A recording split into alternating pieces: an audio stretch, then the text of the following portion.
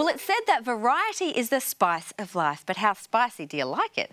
The variety of people we all have to work with throughout our lives is abundant, and most of us can empathise with Thomas Mitchell's piece in the Sydney Morning Herald about those special ones that really challenge us and help us to grow. Now, in this article, I loved it because it was so honest about how raw and how much he actually hated the colleague that he worked with. But have you ever had someone that you've really sort of hated going to work for or to work with? I haven't had a lot of professional experience, obviously. You ladies are lovely, so I've never had any problems there. Yeah, no problems here, no problems Thank goodness. Because we're sitting here.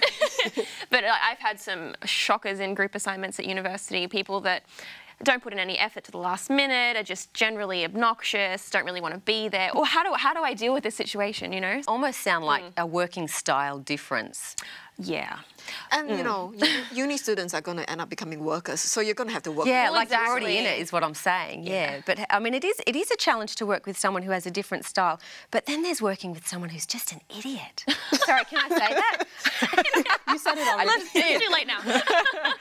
Yeah. No, I think it can be really challenging because you spend the bulk of your day at work with your colleagues, like more than your family. So I think it's hard when you have a colleague, especially ones that specifically and intentionally like make it their duty to get under your skin, you know, and to just make your life really hard. But I think the important thing, well, you know, usually when I get into this situation, there's two things. One is that when you leave work, don't let it bother you.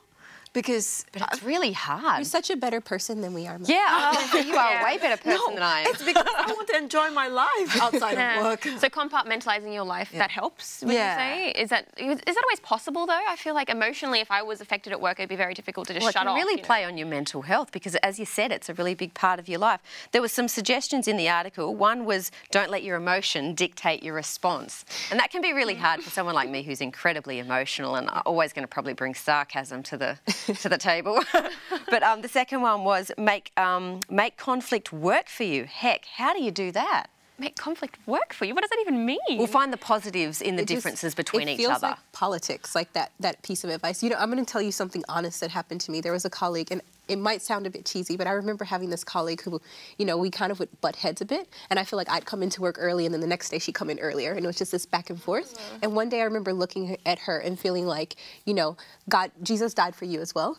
And it was as though it was whispered inside of my head, and it sounds cheesy now recounting it, but that's literally what happened, and I kind of just changed my perspective on our relationship.